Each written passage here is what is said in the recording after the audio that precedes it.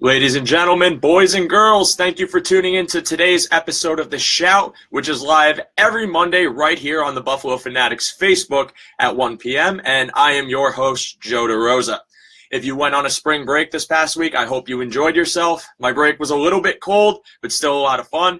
And if you went out for St. Patty's Day, then I hope you had a good time with that as well. St. Patty's Day was a very, very fun time down in the city. Don't remember too much of it, but I guess that means it was a good time. So, I want to apologize for not being live last week. I made the unfortunate mistake of posting in the group and not on the page. Something I realized was pretty stupid, but I realize now this is where I got to post. And now the shows are going to be live. And I want to thank all of you for tuning in with me here on Mondays at 1 p.m. So, basically, before we get into today's show, I want everyone who's viewing this video, all 12 of you, all of you who are going to come in, to do two things for me. Now, the first thing I want you to do is click the link that's in the title of this Facebook Live. That is our song of the day. And for those of you who are unfamiliar, our song of the day is basically just to get you to listen to more music. I love music, and I figured I could share it with all of you guys. Things you might not have been exposed to yet, whatever it may be, I want to share it. And today's song is a song called Feather by a producer who he passed away a couple years back, but he's one of my favorite producers of all time. His name is Nujabes. He's been a producer on a couple of shows, including one of my favorite shows of all time called Samurai Champloo. I love his music, and I want you guys to like his music too, so I put the link right there in the title. Now, more football-related discussion. The second thing I want you guys to do for me is tell me, would you, given the current situation in the NFL draft where the Bills sit and based on what the New York Jets just did, would you move up to the number 2 spot if it meant that you had to give up a lot? What would you do? What would be your price? What are your terms in that? So progressively, whenever you feel like commenting it during this Facebook Live, just put it down there and let me know what you think. I will respond to all of you by the end of today's show. And I will be sure to post today's link, today's podcast that I'm recording right now on my Shout engine, as well as tune in later on in the day, so stay tuned for that. But now, let's get into today's show. So many members of Buffalo Fanatics have been discussing this on our YouTube, on Facebook, on Twitter, and I wanted to give my input on it as well because it's a very big topic. So obviously, over the weekend, we saw that the Jets traded up to number 3. They made a big mess for us in the fact that they gave a huge haul to go get that coveted number 3 pick from the Colts. Now the Colts are sitting at 6, and now the Jets have prime position to take literally anyone besides Barkley and maybe one quarterback. But this doesn't necessarily bode well for Buffalo because obviously we were trying to get up there and get that pick. We don't have it. So now our only options are to either go for that number 2, to go for number 4, or as many of you are suggesting now, stay put at number 12. So today's show is going to be kind of just an overview of this situation, the pros and cons to each idea whether we move up or whether we don't move up, and my opinion on the matter because I really want to share that because I feel a little strongly about the situation right now. So basically, is it really worth it? Is it worth it to move up to number 2 or to number 4? And you have to look at kind of the pros and cons of the situation. Now, let's say in a hypothetical that the New York Giants want to trade with the Bills and try to go down in the draft because they think that they're almost to fill. So what are the pros on if Buffalo actually ends up moving up to that spot? So in my opinion, the Bills really never get the chance to pick in the top 10. During this drought, during this era of no playoffs, we've seen that this team usually bottoms out somewhere in the 10 to 20 range. They never get that opportunity for a top 10 pick. So now if the team decides that the Giants are willing to trade and they're going to make a move to get to number 2, this is your chance to get your potential franchise quarterback. There are a lot of prospects in this draft that are coveted very highly. One of my favorite quarterbacks in this draft is Josh Rosen, who I believe is the most complete passer in the draft, and he will be there for you at number 2 because I believe the Browns are either taking Barkley, Josh Allen, or Sam Darnold at number 1. I don't think Rosen is in their sight. So if you make this trade, you have the potential to get your franchise quarterback. You know that he is going to be in your possession at the number 2 pick. You also know Another pro in this situation is that you have leverage over the Jets, the Cardinals, the Broncos. You don't have to worry about them anymore. There's a lot of fear going on now that after the Jets traded to number 3, that now Arizona and Denver, their mouths are foaming for that number 2 pick. Their mouths are foaming for 1, basically any way to just keep up in this quarterback race. So now if you get to that number 2 pick, you know that there is no worry whatsoever. You have at least, I would say I think it's a lock, but some people might say 90% chance of getting you Josh Rosen, of getting you Josh Allen, who I hope they don't get. But it's very nice knowing that. It's very comforting because for a team that's been in the middle for so long, to get that spot right there, right after number 1, you know that that guy is going to be there, at least one of the prospects that you want. Then there are multiple names that are coveted for the Bills too, multiple names that they have been linked to. They said they love Sam Darnold. They said that Baker Mayfield looked good. They said Josh Rosen looked good. They said Josh Allen looked good. No matter what, you're getting one of those. At number 2, you are getting one of those players. And, for a team that's been linked to so many quarterback names, it's good that you have the chance to pick literally anyone you want in that situation. Now, some of the cons, you have to excuse me, I'm stuttering a bit. Some of the cons for this situation, as many of you are mentioning, and it's pretty apparent that this is going to happen should they make this trade, it's going to be a king's ransom. They are going to have to give up so much. If you just look in the past couple of years at some of the trades that have been pulled off for that number 1 pick, it's basically giving up all of your draft capital. You're giving up your first rounds, one of your seconds, one of your thirds next year. In my opinion, that's basically what I believe would be the haul for that number 1 pick.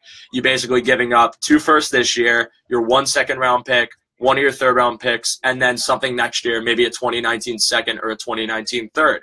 And that's a very intimidating trade to make because you are putting all your stock into one player. So there's a con to that because you're giving up a lot of potential prospects that you could be drafting because you want to get this franchise guy. Now, you are also not very sure if this guy's going to pan out. I see someone is making the case that Josh Rosen might not pan out, and none of us know for sure. Josh Rosen is not a guarantee. Sam Darnold, Josh Allen, Baker Mayfield, Lamar Jackson, Mason Rudolph, even if they waited for Kyle Aletta, whoever. None of these guys are guaranteed to be great quarterbacks. That's what the draft is. It's a complete and total crapshoot. It's a complete chance that this guy could be good if you develop him right, if you give him the right situation. So you do not have any certainty that making this move is going to be worth it until this person goes under center and proves themselves. And if they don't prove themselves, then you gave up all this capital just to find out that this guy isn't the guy you need, and you wasted valuable picks that you could have inserted to other positions. And I get the intimidation factor for that, and I get why a lot of people are opposed to making the move, the same way I get why people are pro to making the move. So another thing too, and this is an argument that I've been seeing get thrown around, is that if the Bills stay at number 12, they still are going to have quarterback options, and those quarterbacks might have the same ceiling as those that could be picked at 1, 2, 3, 4, or 5. Lamar Jackson and Mason Rudolph are probably the most likely, in my opinion, lock candidates to be there at number 12 if the Bills stay put. And in all honesty, who's to say that Mason Rudolph might not be, or might end up being better than Josh Rosen, might end up being better than Sam Darnold? We don't know this for sure. Now, I'm going to say this right now. I'm not a big Mason Rudolph fan. I do like Lamar Jackson, and if they did stay put and ended up drafting him, I wouldn't be totally upset. But we don't know if these guys are going to end up panning out better than the guys in the top 5. So if that's the case, why move up there, waste your capital, if you could get someone who could produce the same exact way right there at number 12? So now, with those pros and cons in mind, before we get to the end, before I get to my opinion, is it likely that the Giants would make this move? And I talk about the Giants specifically because I think if they were to make a move, this is where they would want to go because they want to leapfrog the Jets. They don't want the Jets to be in front of them, even if it means that the Jets are going to take a prospect that they don't have their eye on. I think number 2 is the spot, and I've been saying this for a while, that they're going to try to move to. So would the Giants be interested in doing it? So we all know that one of the biggest needs that the Giants have right now is that they need help on the offensive line. And they've been eyeing plenty of prospects in this draft. But in my opinion, I think there is going to be plenty of offensive line help there at number 12. And plus, they have a lot of other positions they need. They need another young running back because they just signed 31-year-old Jonathan Stewart to a huge contract. They need another young running back to go behind that line, another weapon. And people link them to Saquon Barkley, but running backs are a dime a dozen in the draft. You don't need a Saquon Barkley if there is plenty of running back talent in this draft, which there is. So in my opinion, I think the Giants would be likely to trade down knowing that there's options there, that they don't need to stay at number 2, that it's not vital. It's not a complete and utter failure if they just don't take Barkley or a lineman at number 2. I think they could get either of those positions addressed at number 12 or even a linebacker or even help in their secondary, which I know they're going to need. So in my opinion, I think the Giants are going to make the move should the price be right. And in my opinion, I keep saying in my opinion, but this is just going off things that I wrote down, they really do need all the help they can get with draft picks in this draft. They need everything. So the Bills have a ton of capital, and we know that they have the ammo to make a trade if they want it. And I think the Giants would want to move down and just use all those picks to fill the holes that they need. So I think it's likely. And I do think that if the price is right, the Giants would make the move. So do I think it's worth it to move up to number 2? Do I think that this is the move that the Bills need to make because it's a pivotal point? And I'm going to say yes. I do think that the Buffalo Bills should move up to number 2, and here's why. So for so many years in this playoff drought, for so many years in every single draft, it feels that Buffalo has tried to, at least to some degree, play it safe. Whether they stay put at some number like 13 or 16, or they make like a very minor pick or a minor trade up or something like that. It feels that they try to play it safe. And I know people might bring up the Sammy Watkins pick where they gave up a haul for that, but Sammy Watkins was the most coveted receiver in the draft, and I like the move that they made. I think the team needs to stop belittling themselves and make that move. You do not win in this league, and I emphasize win championship level, not just games, because you can obviously still win games if your quarterback situation isn't fully fleshed out. You are not going to get a championship.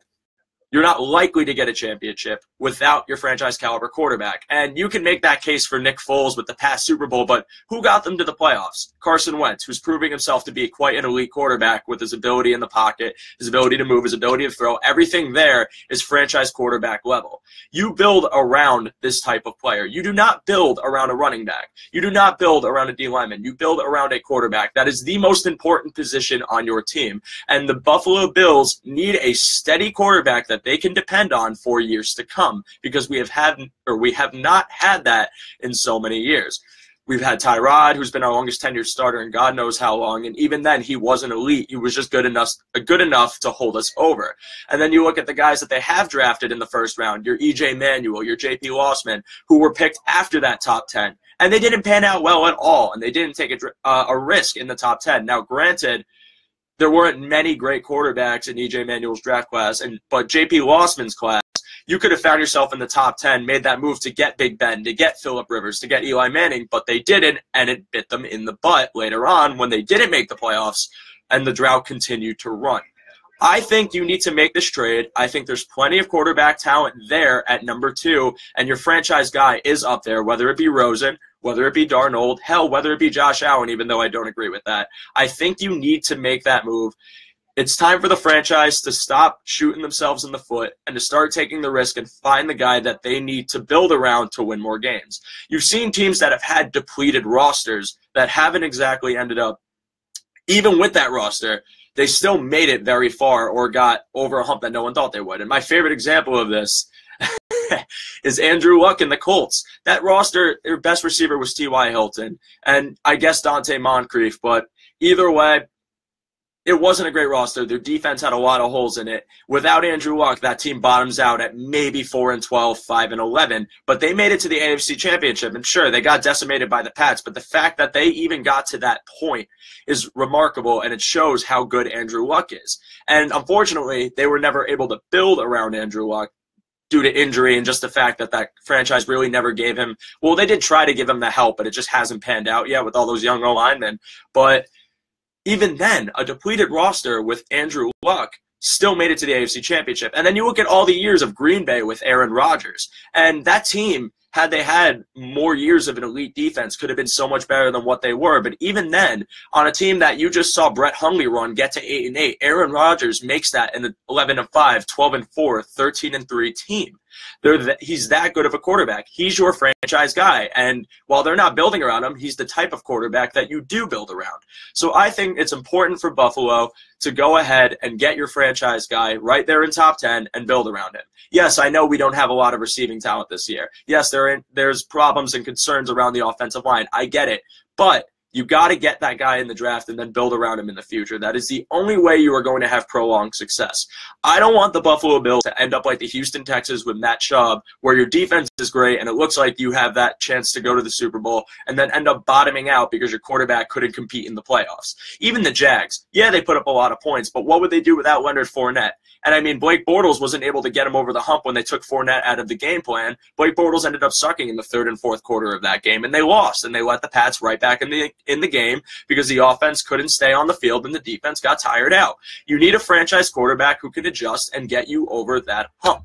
And I think that's what the Bills need right now. So that's my take on the matter.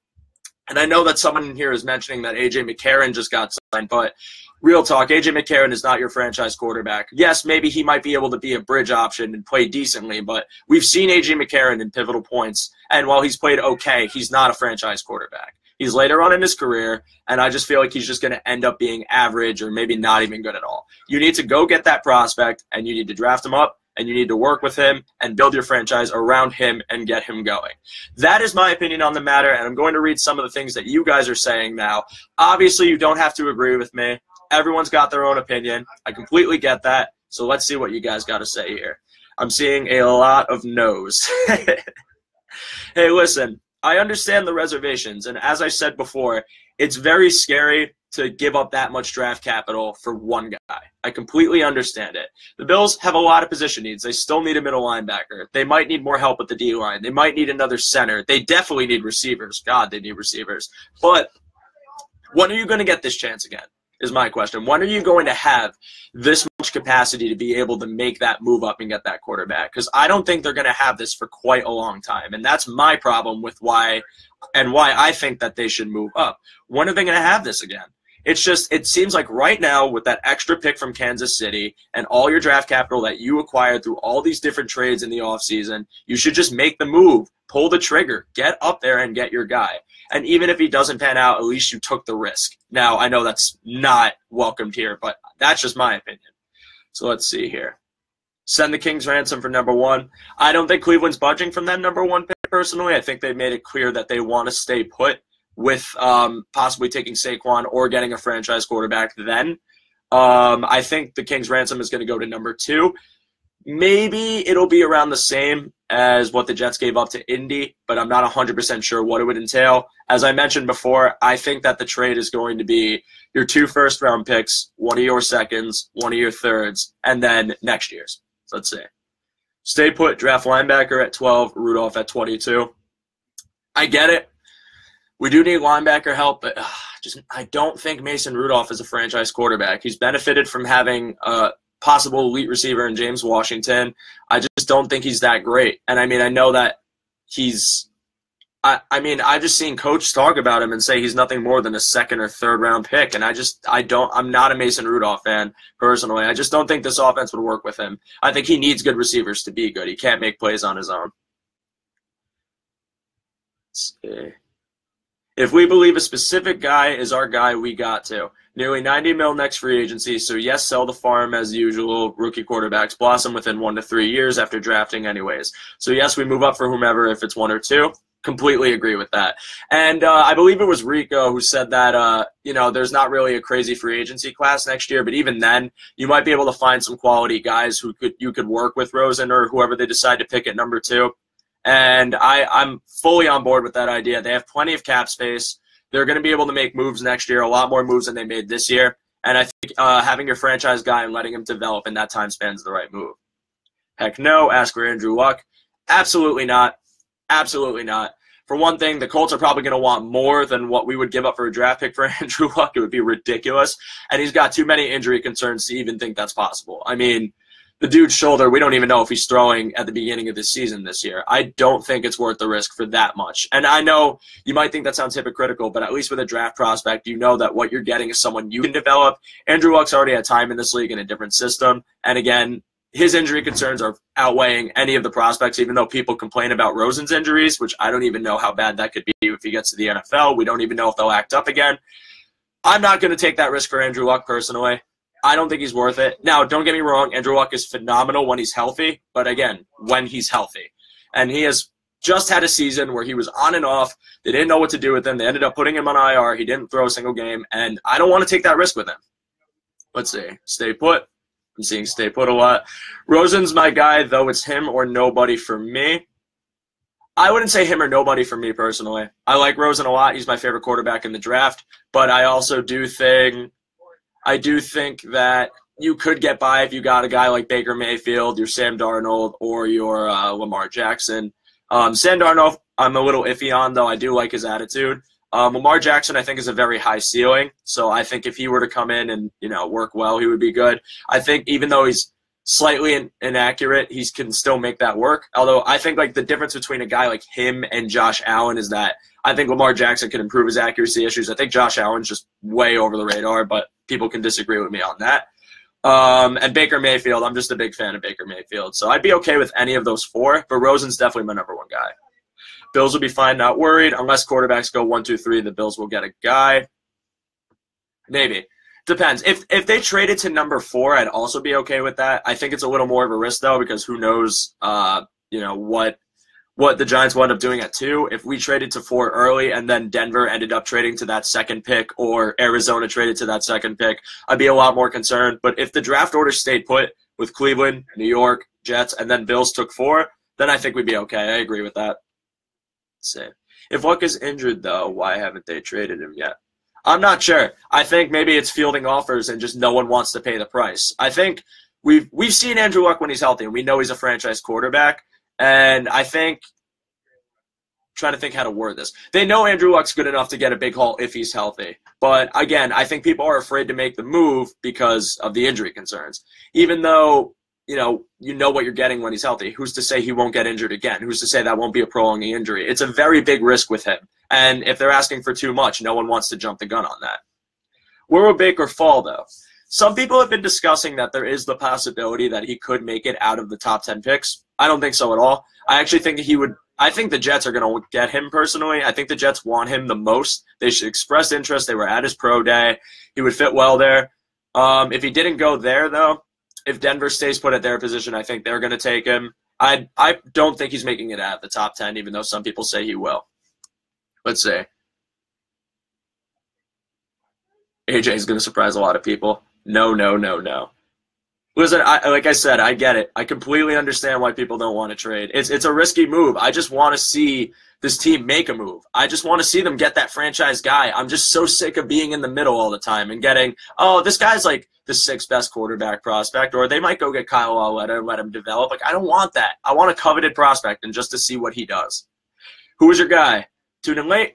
Josh Rosen. Josh Rosen's my guy. People will disagree with it, but I think he's the most complete passer in the draft. He shows a lot of poise in the pocket. He's got a great arm. I really like his attitude, too, and I just think he would be good in Buffalo. And that whole Cleveland situation got blown out of proportion for me. I think his words got misconstrued, and I just think he'd be a good fit in Buffalo. And Dable would make it work because Dable has a very versatile offensive system, and he has very simple style of coaching. He makes it easy for players to understand what plays are going to happen. So I think Rosen would do really well in a system like that. I think really any quarterback could, but Rosen's my guy for it. Rosen's my guy, so nobody. Let's see here. Keep them coming, guys. Seriously, keep these comments coming. I'm loving this right now. Let's see. We got people saying stay put. We got people saying move. It's a lot of different things. It's a lot of fun to talk about this. But, yeah. I'm definitely all for moving. Now, don't get me wrong. If they stayed put at 12 and 22, I'm not going to be pissed. I'm not going to come on here and, curse the Buffalo Bills. I get why they would want to play it safe. And, I mean, you do need linebacker help. You do need another receiver. And I know they've been talking to or they've been eyeing receivers. I think they only talked to Pettis. I don't know if they've talked to anyone else today. But, again, if they stay put, whatever, I do want them to move up, though. So, guys, like I said before, I don't know if you were here in the beginning of this, but check out today's song of the day. If you're a hip-hop fan, I think it's a great song and you would really like to listen to it, go check it out. If you're not into hip-hop, but you're thinking, hey, maybe I should start, the link's right there in the title. And I think it's a great song, and it's soulful hip-hop, so it's not It's not shenanigans that people might not like. Let's see. So if we like Jackson, where do we take him? Where does he fall?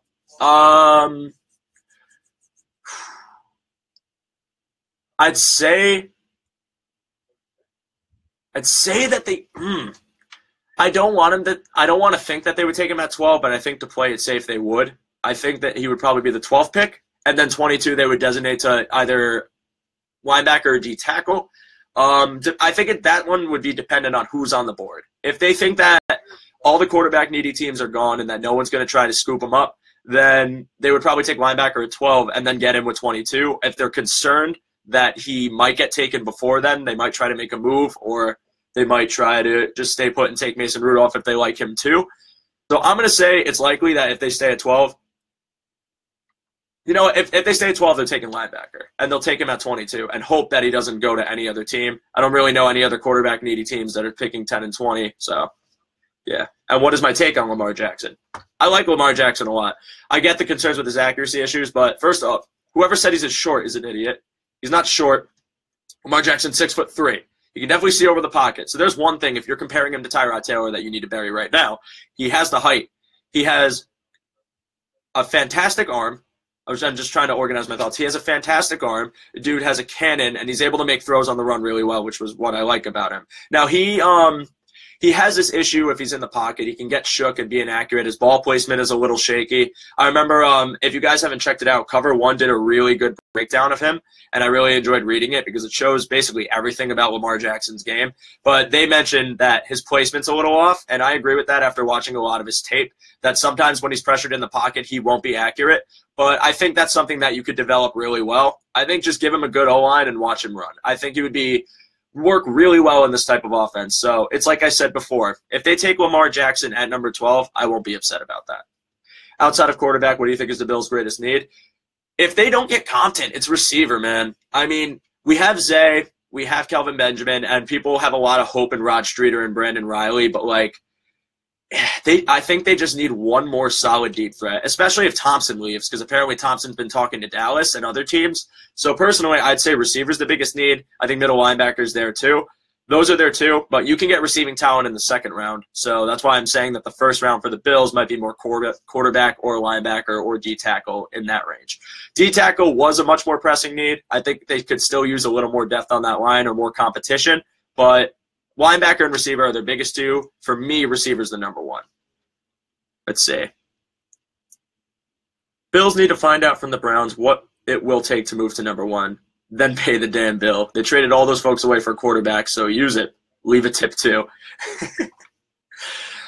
I don't think Cleveland's budging from that number one spot, Chris. It would be cool to see, but I think number two is your best bet. And I think also a thing that didn't get really talked about was Gettleman and the Gettleman-Bean connection. They have a history. They might be able to work something out. I think Cleveland knows where they're at right now, and they're not going to give up that number one pick, especially with the free agents they signed. They know what team they're building now, and they want that surefire best prospect in the draft right there. And don't get me wrong, if they trade it down, they'd get a ton of draft picks, but I think they just want to go number one overall. All right. I'm going to be on for a couple more minutes, guys, so keep them coming. I definitely want to keep hearing your takes. I got to apologize if I'm stuttering a lot. It's still a little early in the morning. It's been a long weekend, so I'm just kind of recovering. Set a quarterback. Let's see. What if we don't move from 12 and trade up with the 22nd? That's interesting. That's definitely a possibility, and should they do that, I think then my previous point's going to stand. They're going to do Lamar Jackson or Mason Rudolph and then defensive help. I think with that, they're way more likely to take linebacker at 12 at that point, because they're going to be a lot more comfortable waiting for Lamar, because I don't think in that range, in 10 to 20, there's going to be a team that needs him as much.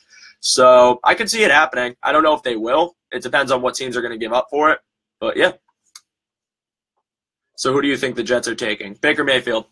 Definitely. That's my number one for them, unless it's been a smokescreen this whole time. Again, just want to clarify, I don't know for sure who they're going to take. This isn't like 100% guarantee that you're going to see this on draft day. Everything I'm saying is my own opinion, but based on what I've been reading and looking into, it seems that the Jets love Baker Mayfield. Whether it's a smokescreen or not, I don't know, but I think that's the guy they're going to take. And I don't blame them. I like Baker Mayfield a lot. People say his height's an issue, but I mean, look at the success Russell Wilson and Drew Brees have had in the league, and then get back to me on that. If he develops right, that dude's a competitor, and I know he's going to try to make it work in New York. And he plays with a huge chip on his shoulder, too. So we'll see. I think another thing we should note is, and I saw a really interesting thing this morning, that the Jets might have paid a bit too much. And you got to remember, these past 2 years, they've just been shooting at the wall trying to get a damn quarterback. Bryce Petty, Christian Hackenberg, you signed Josh McCown, then you signed Teddy Bridgewater. Now you're looking at cutting one of those two guys and bringing in a rookie. It just seems so much. It's just like they're consistently knocking on the door at every quarterback they see until they get one that works. And I mean, it's a very aggressive approach, but I think another thing, too, is, there is that small chance that maybe they shock the world and don't even take a quarterback, which I don't think is likely, but you just announced that Josh McCown's going to be your starter. You signed Bridgewater, and you still have Hackenberg, who has some starting experience. It just seems like you've tried so long to get, a quarterback. Maybe they'll just wait, get another one in a low round, and take the best player available, which would be really funny if they did that, because I saw a stat today where of the 3 picks the Jets had in the top 10, none of them made a Pro Bowl, so that's hilarious. So if you need a feel-good story, there's one right there. Take Calvin Ridley at 12 and trade up from 22, and Bills could get a quarterback.